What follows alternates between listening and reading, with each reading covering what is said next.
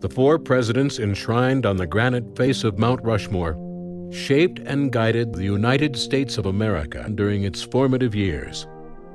Each president, in his own way, provided leadership at critical times for the country and expanded freedom for all.